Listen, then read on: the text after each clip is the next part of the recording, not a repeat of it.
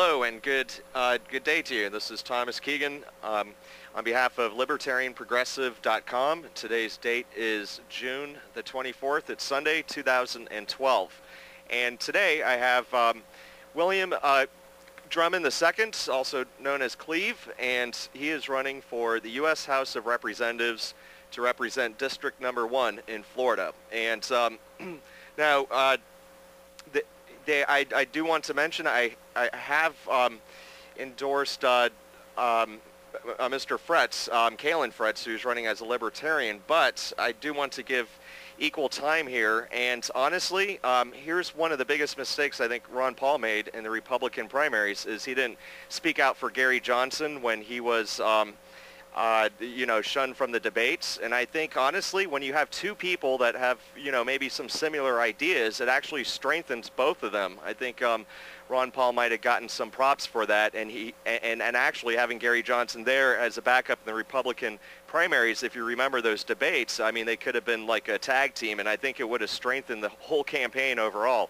But anyways, but I would like to get William's ideas here, and some people might like him as a candidate. Who am I to say? I just want to interview and give him a fair shot here, and hear his thoughts and speak to someone who's putting themselves out in the arena when there's so much going wrong with this country, and a lot of people are doting and stuff like that. Now, I'm not saying everyone is, but William, good to talk to you today. I do appreciate your time here, and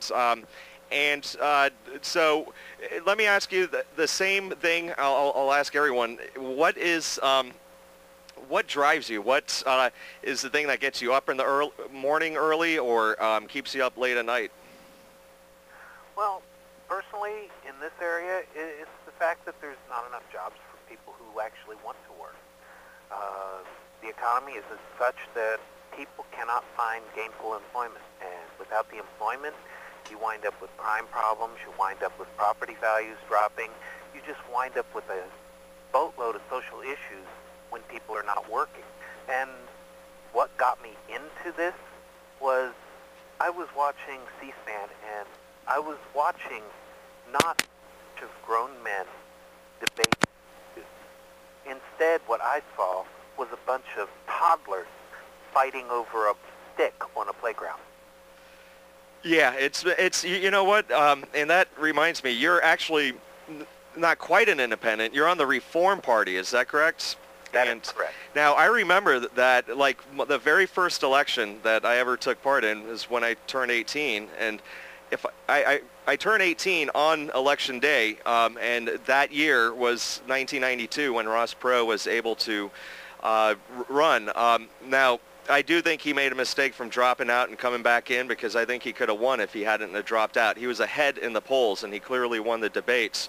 But and ever since then, I've always been an independent. But and so I wasn't, and then the Reform Party has had a couple of things, but I mean, here's a remnant of the Reform Party, and so that's pretty exciting. And at that time, people were sick of it. I mean, that's just to kind of show that people are ready, and so they were kind of, unfortunately, I guess, the last 20 years or so since that time, the Republicans and Democrats stopped the League of Women Voters from moderating the debates and set up a commission that's run by Republicans and Democrats, forming really a cartel. And so yes, I watch C-SPAN a lot too, and you see them. What are some of the issues that drive you, Cleve, that makes you feel like they're not grown up, they're arguing about, they're squabbling, right?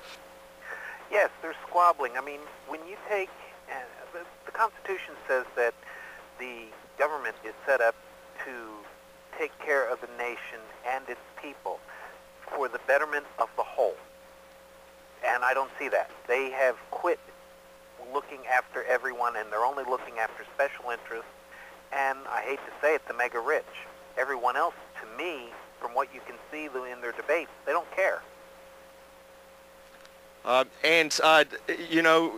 It's their actions, their words. Can you give some examples? Like you're a commercial artist, is that right? And yeah, and I'm looking at one of your I assume it's a painting, right? The one that you had sent, the United States of Greed and Money. Yes. And what kind of media did you use for that, sir? It's acrylic. Acrylic. On lucite board. Great. Yeah, it's the title of the painting is United States of Greed and Money, and the artist is William Drummond II, who's running in District 1. So I'm sure someone could Google that and find it there, and I'll show it here on the during this interview. What about now? Let's see. Let's take a look at a couple of issues here. Like, what about the budget? What are some solutions you have? And yeah, or just thoughts you have on the budget, sir, and what you would like to see done to improve that situation? Well, the way the budget is now, everyone's take, and they don't want to give anything back. So what needs to be done is that needs to be balanced out so that there is enough money coming in to take and pay the current expenses. Every single household in America has to do that. So why can't the government? Why can't the government take and... Well, because they can borrow it from the Federal Reserve, right? Isn't that the reason why they can't do it? Because if they actually had to use tax, they are taxing us. They're just doing it in a different way by making our prices go up. Oh, you have no disagreement on me with that, because you have prices going up and up and up, yet jobs are not paying enough to keep up with those. And I don't see how a group of men who say they love this nation can take and sit there and spend everyone else's money, and not be willing to put their own into the pot. That's just not right. So, okay, what do you think about the fair tax, like what we have in Florida, like just a sales tax without any, like, no, like 999, just one, 9 or whatever? Have you looked into the fair tax? Do you think that might be something that could work, possibly, or do you have other proposals? It could help, but really, you need to have something that will encompass everyone, something that will take and make sure that the government is funded. And that also means taking and getting rid of special interests. I'm not talking about like environmental protection. I mean, we have to have that, because if we don't have certain structures and certain rules and certain regulations, the corporations... Well, let me ask you this, what about small and mid-sized businesses? I mean, so, yeah, everyone should pay their fair share of taxes, but would you ensure that small and mid-sized businesses are not going to, have more taxes? No, I mean, we want to take and make it so that everyone has a chance to prosper. You want... This country was founded on small and mid-sized businesses. Literally, it was founded and supported by... That's right. Yeah, absolutely. We need to take and have regulations in place that will help foster growth in the local job market. You need to have it so that people can take and not have to move, but are able to take and actually live and work in their community to help to support their community. Without community, you don't have a nation. And why do you think we've shifted away from that?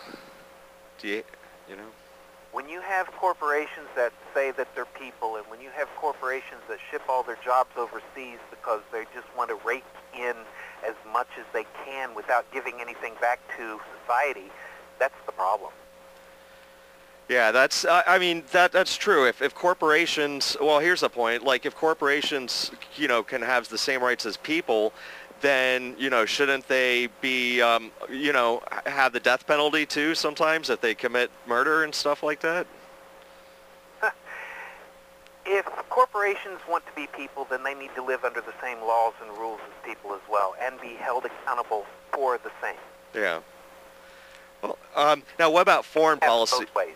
Yeah, and you know what? I think that is true. I mean, we have corporations that are getting like no-bid contracts, and they're really, when they do stuff like that, they're taking money from the small and mid-sized businesses to fund themselves.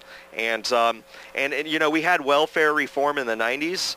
Maybe in the 21st century we can have corporate welfare reform, and also maybe that's well, I'll come back to that. I kind of lost my thought there. But what do you think about foreign policy and our foreign policy, our relationships with countries, our treaties with other countries overall? As far as military goes, if they expect us to be the police force, then they should be paying our taxes to fund the police force. Otherwise, they need to, it needs to be both ways. I mean, you can't take and just have us policing the world. We have enough problems here. That's not to say that we can't get involved overseas. We can offer support, we can offer information, we can offer plans that will help. There are many different things that we can do that do not require military action. Now, yes, there are humanitarian concerns, but still, if you want to take and change something, yes, you need a hammer to take and hammer in a nail, but you need more than just that hammer and the nail. You need a whole entire structure behind it. And right now, there is no structure behind that. There is no exit strategy to be able to get out of these situations. If we're going to rule the world, then why not just say that we're going to rule the world, since a lot of people and a lot of because we know it's wrong. Yeah, and we shouldn't be doing that. Absolutely. But I hear what you're saying. If you're going to do something, do it all the way, or you know, or not at all. Right. Yeah. Yeah. Why pretend? Let's be self-aware. Really, is what you're saying, right? Aware of what we're doing. Call it for what it is. I mean, involved in other people's problems, we better have our own house in order. Yeah. Exactly. Exactly. That's very true. And there's a lot of resources going overseas that we don't know what those you know, the potentials could have been. I mean, we can just look in hindsight of what we could have done with trillions of dollars that could have been used here in the United States while you know, there's a so-called recession going on. And so what about the individual mandates and the healthcare reform? What do you think about that, sir? Well, I don't see anything in the Constitution that gives any governing body the ability to declare that everyone must take and pay for a commercial product. Yeah, that doesn't sound right. I mean, yeah, that's true. So everyone else can force the other people to buy their stuff so they can be able to pay for the you know, insurance that they're forced to pay. I mean, if the government wants to take and make it so that everyone has health insurance, then you need a one-payer product, one that takes and comes out of taxes. It would need to be a specific tax. Yeah, what about, that's right, and it's a public, it's accountable to the public and stuff like that. If you were to do that, what about this? What about kind of like the post office pays for itself? You could have a public option that pays for itself, but you would reduce the costs of like executives and advertising and probably some other, you know, paperwork and then stuff like that. You'd be able to bargain buying in bulk, and which we're not allowed to do for the prescription drugs, I guess. But what do you think about that? Personally, I think the biggest cost from healthcare is not necessarily the treatment, but it's what's behind the treatment. I've talked to doctors who say, I've literally seen doctors go out of business because they have to pay too much in liability insurance and malpractice insurance to be able to actually practice medicine. Yeah, I mean, they're already being forced to buy insurance, huh? Yes. So you've got them being forced to buy insurance to be able to stay in business, for otherwise they get sued. And then you've got people who take and have to buy insurance to take and go to a doctor, and then some of these insurance policies that are out there are scam insurance. In other words, you take and pay, I don't know, $150 a month, but in the end, you've actually got to pay $5,000 before the insurance actually pays anything. But they call that insurance. That's a deductible, yeah. But that would be catastrophic insurance. And but you know what? What people call the Obamacare, I forgot what the official name of it is, but it's there's a lot of companies that are exempt from it. That's number one, and number two is that it doesn't allow you to own catastrophic insurance if that's what you wanted. So you would have to, and you know what? A lot of the insurance companies, couldn't they say, like, in order for you to keep this insurance that's mandated, like, you have to do these and these kind of tests, you have to have like a vaccine shot, and you have to do certain things. Oh yeah, and they would make sure that there was a deductible that wouldn't be able to be paid for those services. Right, right. So they can choose which ones is, get it or you not. take regulations and get rid of them, you wind up with people who are unscrupulous, who will take advantage of those loopholes to force people to pay more. Well, now the thing of regulations are kind of like, they're kind of like court cases that have been like settled, aren't they? So that it prevents a lot more court cases having the exact same situation. Sometimes, but take the regulations that were on the bank. The Bush administration took and got rid of those regulations, and then shortly thereafter, all of a sudden, all the banks couldn't take and collect anything. They couldn't take and make any money. All of a sudden, everything broke. But when the regulations were in place, everyone was prospering. Now, that can't be just coincidence. What do you think about a sunset law? Because some now I agree, there could be some good regulations. Even a libertarian like Ron Paul voted to keep Glass-Steagall. Did you know that? So there could be some regulations in a situation that we're in right now that might be necessary. And if you were to get rid of regulations, you'd have to do it in the proper order to mean anything.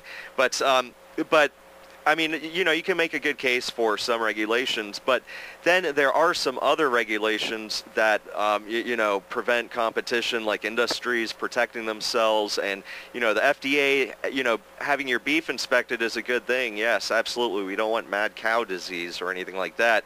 But at the same time, you know, they do prevent some new drugs from coming in, and then they also let some bad ones slip by because, you know, they're bought and sold out.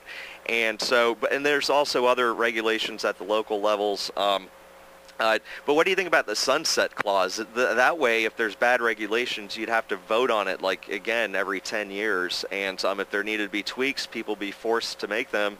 And then if it was bad, you know, it would just expire.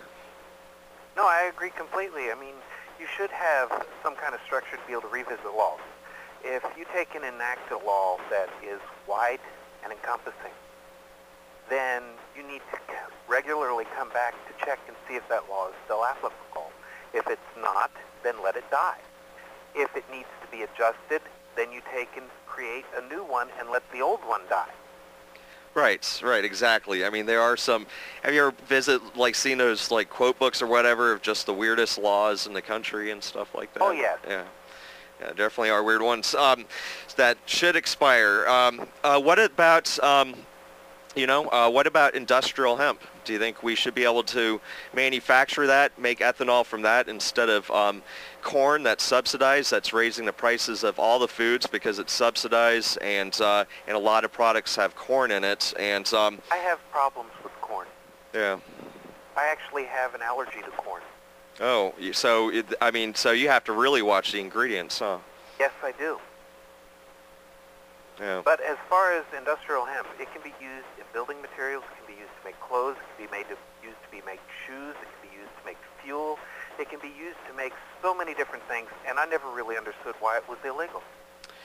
Yeah, and doesn't that do something to everyone's psyche kind of in the background? Like, you know, everything's mostly normal except there's just this one weird thing, and is anyone paying attention to that? Does anyone see that in the corner there? You know, that's illegal and it shouldn't be. But yeah, it's kind of strange, and that's I think isn't the Declaration of Independence or the Constitution like printed on hemp? I'm pretty sure. something like that was, or the original copy was. What do you think about the Patriot Act, sir? The Patriot Act is not very patriotic. It's just used to control. It doesn't do any, as far as I'm concerned, it doesn't do anything to protect American citizens. Yeah, I mean, isn't, like, the Constitution say, like, if someone is going to be able to, if the government's going to investigate somebody, that in order to prevent abuse, that they have to get a court order from a judge? There has to be due process. Yeah. And that people need to be judged by their peers, not just summarily said that they're wrong. So, what about if you were elected? Would you caucus with one of the two parties so you can get, like, be in a committee and all that kind of stuff? If you did, which one would you choose? It would depend on the subject matter at hand. The thing is as far as I'm concerned, there shouldn't be an aisle. Right. I agree. Everyone should be coming together to find the best option for the specific problem at hand. Then take and draft a bill together for that, and then debate the issues on that, and then submit a final draft to the Senate. Yeah, that's true. It's like once a party gets control of the legislative branch in the Congress, or I guess the Senate, I mean, it's really they become a mini government unto themselves, pretty much. Our government was never meant to be a two-party system. That's why you have three branches of government. Right. That no one branch could have control over together.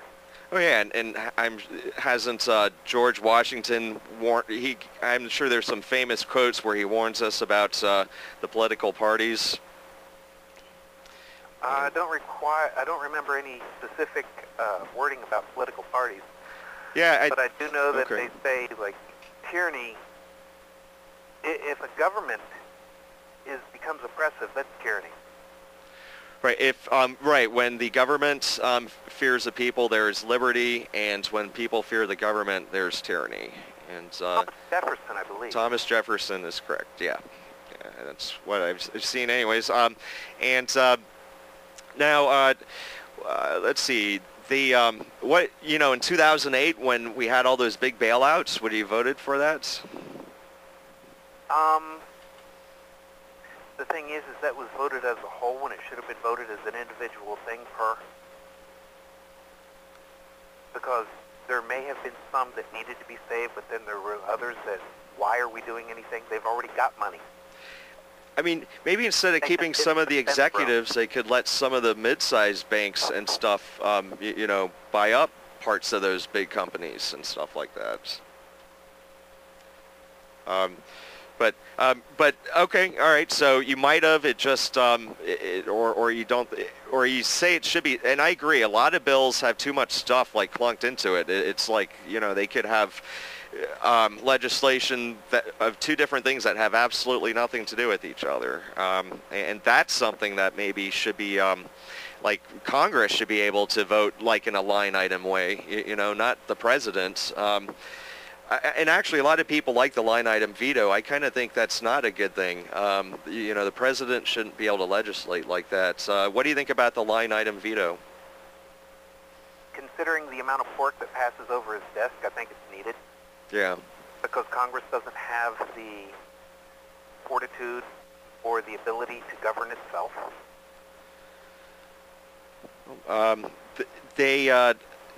Definitely, we need to elect them out. I mean, that's why, at least in the House, every 2 years we have the election. It's done that way on purpose, so that way. Why do you think? All right, here's a question, and this really comes to it. And I'm sure you would probably make the right decisions. I just would hope that, on stuff like the bailout where it shouldn't be included, that, you consider boycotting like a bill like that until, and enforce us to on something big. But why do you think people, why are we still electing Republicans and Democrats if they're doing all these horrible things? Because people are blind. They don't see it. They don't want to see it. They just vote to say that they voted a lot of times. I was trying to take and get petitions to be able to take and get on the ballot, and I'd say 90% of the people that I talked to were willing to sign because they wanted to see a change. Right. The other 10%, they were like they never wanted to vote. They don't want to get involved. They say that their vote doesn't count anyway. And the whole thing about people just going back in there over and over and over again, they don't see why they should even try. Yeah, and some of them even say worse. Some of them say, like, you're giving legitimacy to the system, so the biggest thing would be to have, like, a 0% turnout, right? I mean, like, that's going to help anything. Oh, no, the people who were running and there's no people showing up, they'd say, yay, I won. Right. They have no shame. Like, people are, to have that assumption assumes that these politicians have any sense of shame, and they don't. Do they? I don't think so. I mean, you don't have to answer that, but many of them don't. Yeah, I don't think they wouldn't care if they won. Like, look at George Bush. I mean, he didn't care that he won, that he lost, you know, and so he became the president, and he was, you know, it was all right with him.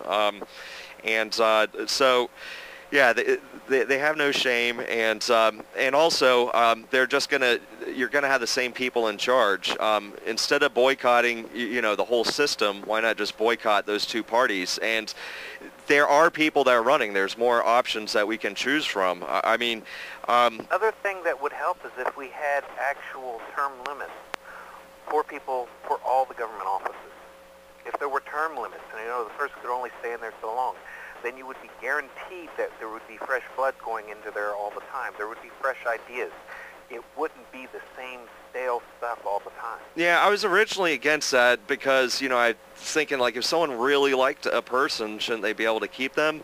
But at the same time, I can hear what you're saying, and it probably would force more turnover, which, you know, would probably be a good thing overall, you know, so. Instead of people worrying about, oh my God, can I keep my office? Can I keep my cushy job? Can I keep all the perks and benefits I've got? Instead of them worrying about that, they would actually worry about the governing of the United States. What do you think about this? What do you think? Here's a thought that I haven't heard, like, around the grapevine, really. It's what about, you know, you were saying you watch C-SPAN, right? I love C-SPAN, and Brian Lamb, he's, you know, I love watching the call-in shows, and then I like watching the legislative branches after that. Like, first you get to hear from the people in the morning, and then after that the legislative branch, and then so on, and then they have other specials and stuff once in a while, but in series and stuff like that. What about an election channel that's, like, modeled after C-SPAN? Kind of like you have a national one for all federal offices, and then you have, like, C-SPAN 2 for the states and stuff like that. And that way, you don't get it's not controlled by one party. No, there'd be some rules. Like, anyone, I was going to say that would, you know, get on the ballot, but I suppose, you know, anyone who's qualified would have to have equal time. All right, so if there's 8 candidates running and there's 24 hours in a day, you each would get 3 hours each. And then there would be like 10 debates. There would be 10 debates. They would be like 2 hours each. I mean, or enough where everyone gets like about a half an hour of questions. And they would all have to be asked the same questions, given the same amount of time.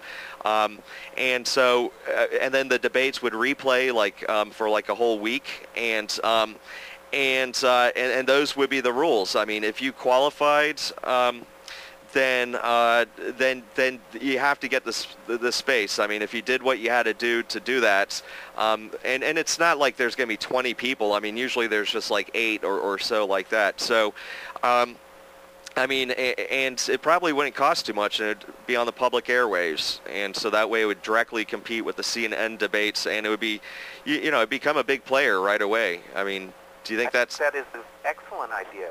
Yeah. Being able to take the control out of the mainstream media, which the two parties are buying off, is, again, this is my personal opinion, I feel that they're being bought off because they take and raise all the money for ads and such. But if you had an organization that would take and give equal time to all the players involved, then America would be able to see the actual choices that are available and be able to make a more informed decision come election day. Yeah, yeah, it'd be called, you could call it the election channel or something like that. What do you think about the Second Amendment? Do people have the right to bear arms? Sword, knife, gun, whatever. Yeah. A well-armed society is a polite society. A laser gun, maybe in the future, right? And what about, which goes to NASA? I mean, you're in Florida and also part of the United States and the world. I mean, what do you think about NASA? Well, how should we be treating NASA? NASA should be a civilian government organization. They should be open to doing actual corporate or public work or company work where people take in, like, maybe rent the launch pads or rent time on the computers or rent time for research or whatever. And on the other hand, you've got government satellites that need to be tracked. You've got government encryption that needs to be handled. So really, NASA should be on both sides of the fence, not just one or the other. And so what about a mission to Mars? Should we go on a mission to Mars? Considering the rate of population growth on this planet, if they were able to viably show that Mars could be terraformed to be able to see another planet that could be used, then yes, it does make sense to actually go and look. And the thing is if you've got NASA being both government-controlled as well as civilian-controlled, then all the funds are not going to be coming just from the government, because then they would have the ability to actually raise funds from selling services to the civilian sector. Well, yeah, and it's kind of like the Green Bay Packers are kind of a civilian-controlled football team or something. But and that's true. I mean, people should be able to have tourism. There should be private industries being able to go into space as well, and maybe they'll go to Mars first. But don't people need that sense? I think of adventure again. Like, I mean, there's a couple hundred years ago, the sense of adventure for the new world, and and that's what caused the Renaissance, I believe.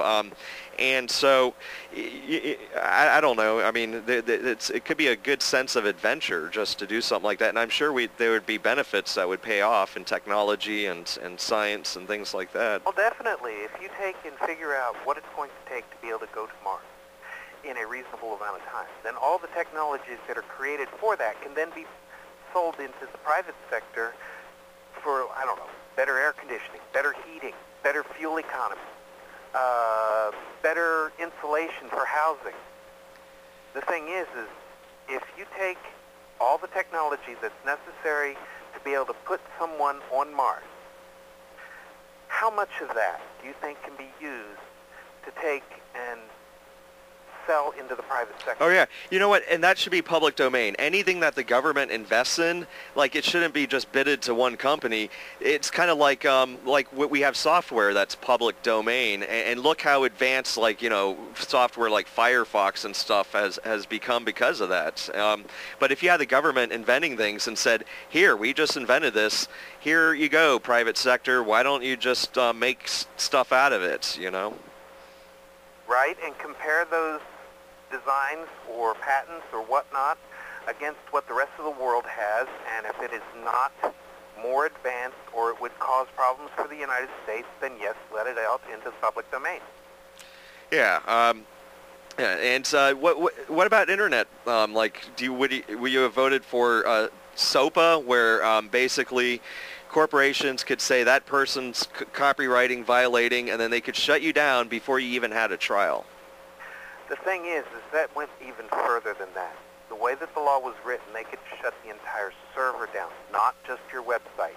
So if you had a website that had copyrighted material on it on the mainframe in, say, Cincinnati, then they could take and go in and shut down the mainframe as well as all the computers that are attached to that mainframe, which would effectively put a great big black hole in the internet and shut the net down.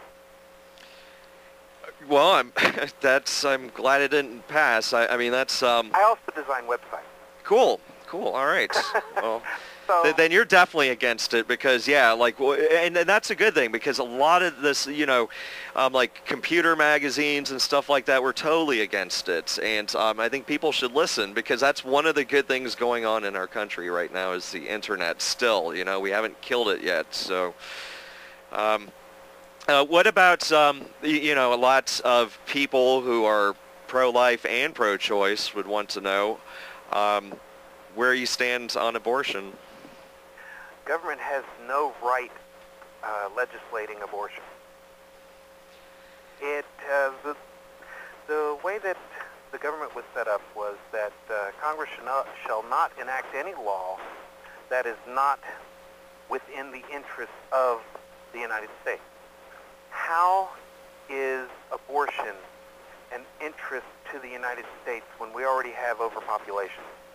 Okay, now what about this? Do you think now that's what, and that's pretty much what we have now. I mean, so do you agree that there shouldn't be any federal funding for that because of some people's like spiritual beliefs that if their money goes to it, that somehow, they're going to go to hell? That is a tricky situation. I have my own personal views and beliefs, but as far as legislation goes, government should not have any role in abortion. And you know what? If it has to happen, I guess, like, the morning after pill, and that's not really an abortion. That's just like preventing the pregnancy from happening. I mean, hopefully it's really not an issue anymore anyways. I mean, with, things like that. But so let's see here. Now, what about how you would try to work with Congress if you were in there? Like, would you try to build consensuses, reach across the aisle? I mean, how would you kind of try to... I would do what I've always done in my life, is talk to each individual involved with the bill at hand, find out the pros and cons, and then let them know my decision and why. And from there, that's how you build consensus. And what would you say to somebody if they say they're like in a big industry and then that they're going to take care of you after you retire if you would pass certain legislation? So what kind of painting do you want? Great. No, I was just kind of... I'm serious. I mean, I'm not going to take kickbacks. If they want to give me $10,000 for a painting, fine, but they're not going to buy my vote. Well, I'm sorry, I'm stubborn. And now, is there any issues that I haven't addressed here that you can think of right now on this Sunday night? Well, let's see. It's Sunday. According to Christians, it's the Lord's Day. And this country was not founded on Christianity, and anyone who says that is just trying to blow smoke. This country was founded on common sense laws to break away from religious and political tyranny and oppression. So trying to drag religion through and into politics is going to do nothing but make problems. So keep the two separate. I understand. Well, and that reminds me... own personal views. Yeah, right. But cannot legislate religion. Right, and you would never want to, and you know what, you could say, like, what you're trying to say, I think is what I've heard, one argument is that you'd actually protect religion more, because the more that religion is in government and they get, used to getting, payments and stuff like that for funding, certain things, that kind of makes them more dependent on the government too, and then it probably corrupts them. So, I mean, keeping it out of government or legislation, really, except to protect it. I mean, you agree that everyone has the protection to practice spiritually what they want, right? Well, yes, and Christ said one very important thing that illustrates this. Give unto Caesar what is Caesar's, give unto God which is God's. Yeah, and that can go on, I guess, a couple different levels, and also the golden rule. I mean, isn't that really what, we had some founding fathers that got together, and they base something, legislation, they wrote it down, but it's based really on a golden rule society. It's kind of do unto others as you want them to do unto you. And then I suppose in that spirit, like the Declaration of Independence is a spirit to the Constitution. So, I mean, it's people can, will say that they can't separate their spirituality from themselves, and I don't think they have to if they recognize everyone else has the same rights also, and then that way we're not going to kill each other when we disagree. We can debate, and we can all be taken seriously issue by issue. The majority of the religions out there have one defining thread, which is if you harm none, including yourself, do as you will. Right. That is the one common thread. And it has to have those two parts with it, Yes, absolutely. So if people take and practice that one common thread, even in government, well, government's going to be better because they're going to be looking after everyone and not just themselves. If you take and pass a law, say like about driving safety, that every single car has to have brakes, simplistic, right? You're going to have people who are going to go against that, say, oh, we don't need brakes. But the thing is in betterment of public safety and the betterment of the good of the people of the entire nation, we have a law that says you have to have brakes. So, what was that self-centered, or was that in betterment of the good? Yeah, that's that's definitely in betterment of the good, and that's now having brakes. Yeah, I guess wasn't that Ralph Nader or someone who brought that up, or something like that. Now I don't know. I'm getting ready to turn 48. Yeah. Well, happy birthday. When's that, sir? July 7th. All right. Well, how about this to kind of sum it all up? What is your vision? Do you have a vision, or would you like to share a vision of what's possible? Well, we need to take and have banks and corporations more accountable to the people of the United States. The government is working for the people. People don't work for the government. The government's supposed to be working for the people, not just for one select group. Also, we need to take and have rules and regulations in place that will help job growth. We need to have it so that, say like a person who has come up with a great idea, but they're not able to take and find the funding necessary. Well, we should have programs that would take and pair them up with people who might have the financing, but they don't have the vision. So if you take a person with the vision with no money, and you take a person with money who's looking for a vision and put them together, hey, that's a marriage. That's a marriage made perfect in money. And that would allow innovation.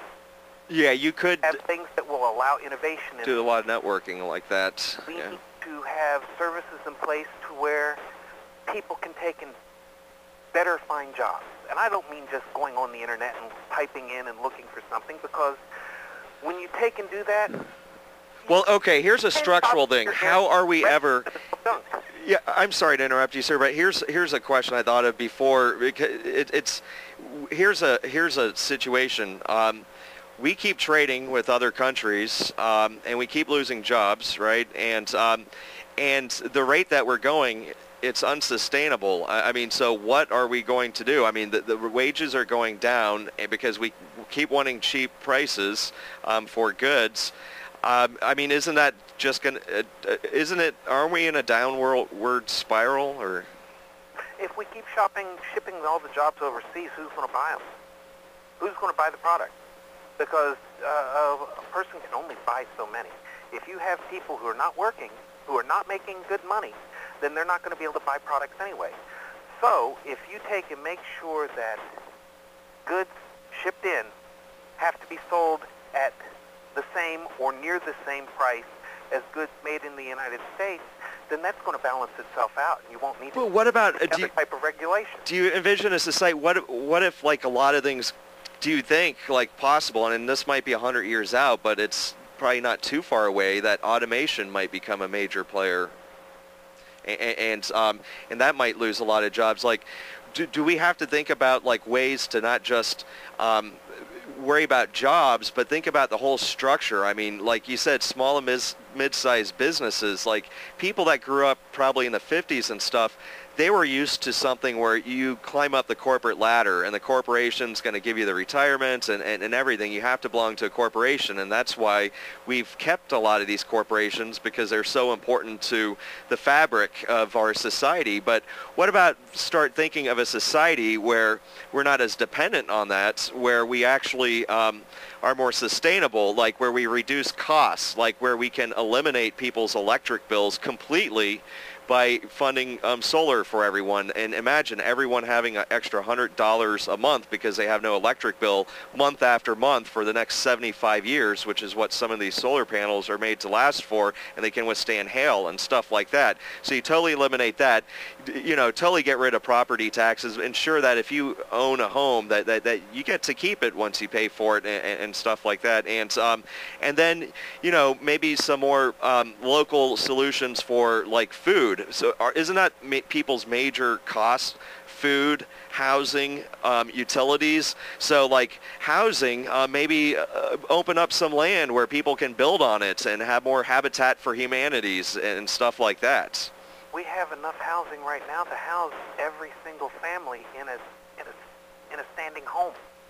But you've got millions of homes out there that are standing empty because of what happened with the financial crisis. You know what Obama should have done is, if you're going to spend those trillions, which I could make an argument for not even doing that, but if you're going to, why not just give the money to the people, and then they would have, but on one condition, they have to use it to pay their mortgage, and then that money would go to the banks, right? The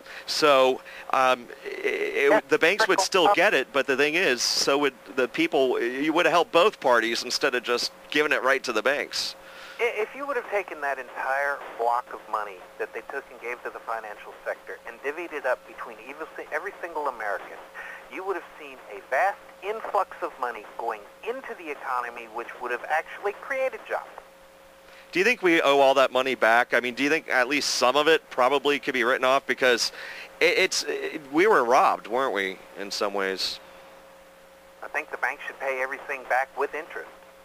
If they expect to take and give a loan to someone and expect it all back, well, I feel that so-called bailout should be more of a loan, and that it should be paid back with interest, and that interest should be returned to the American people. Do you think we should be able to audit the Federal Reserve and find out? Every branch of the government should be held accountable for its financing. Absolutely, and it probably should be a branch, huh, instead of being a private corporation. Clinton took and bullied Congress and the Senate until he got a balanced budget, and there was a surplus. But he did steal out of Social Security to do it. Actually, he took and actually shored up Social Security. He said he couldn't be touched. Did he? Yes. Because I remember Al Gore was trying to pass that lockbox, but never was able to. You know. But the thing is I'll have to look into Social Security was left alone. Medicaid was played with, but Social Security was left alone. But, I mean, okay, maybe it was Medicaid then, but they took funds, and then that's why Social Security is in the state that is in now, because you know it does have it's probably solvent, but the thing is they've already spent that money on the empire, and one congressman said it all goes into the same till. That was their explanation for why there wasn't any money in Social Security. They said all of it goes into the same till. They treat it like it does. Yeah, it's now here's one final issue I just thought of. What do you think? Should people be able to know if their food is? Should we mandate labeling for genetically modified foods? Definitely, and the labeling should be visible. They take and put in there, this may contain wheat, this may contain this may contain that. Hey, I just want to warn you, I have a storm going on here, and if we do get disconnected, I do have to let you know that it's not me, but there is a storm going on here. So I'm sorry to interrupt. Tropical storm just south of us. Yeah. Yep. But Back to genetically modified foods, though. They definitely should be labeled and clearly visible. Definitely.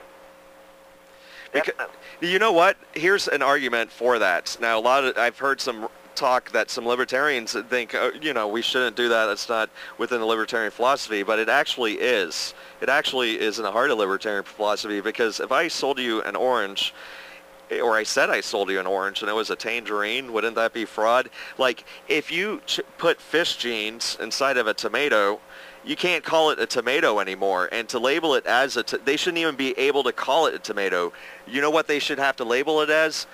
What they put the patent for it as. Because definitely, if they thought it was a tomato, then why would they feel the need to put a patent on it? If they didn't put a patent on it, then maybe, you know, they would have some case, but I still disagree with it. But the fact that they put a patent on it makes it no longer a tomato. No, it's some other kind of food. It's something, and you know what? It could damage. They were talking about in Mexico, like all these corn crops being, you know, mixed with the genetically modified corn crops from the United States, and it's ruining the environment, it could, because it's getting out of control. There's many nations that don't even allow high fructose corn syrup to be put in any food whatsoever, yet it's the major sweetener that's used in the United States. Did you know also that dextrose, which is also a corn sugar, is used as a binder to salt to add iodine? Yeah, a lot of these companies are just as bad as the tobacco companies, you know. Well, that's pretty cool. It was good to talk to you, Cleve. You know what? You can go visit your website here. It is Drummond, D-R-U-M-M-O-N-D, for Congress.org, and take a look at the issues. And so it's really great talking to you, William, and I'll say goodbye to you after I end this interview, and thank you very much for your time today, sir. I appreciate it. You're quite welcome. Thanks.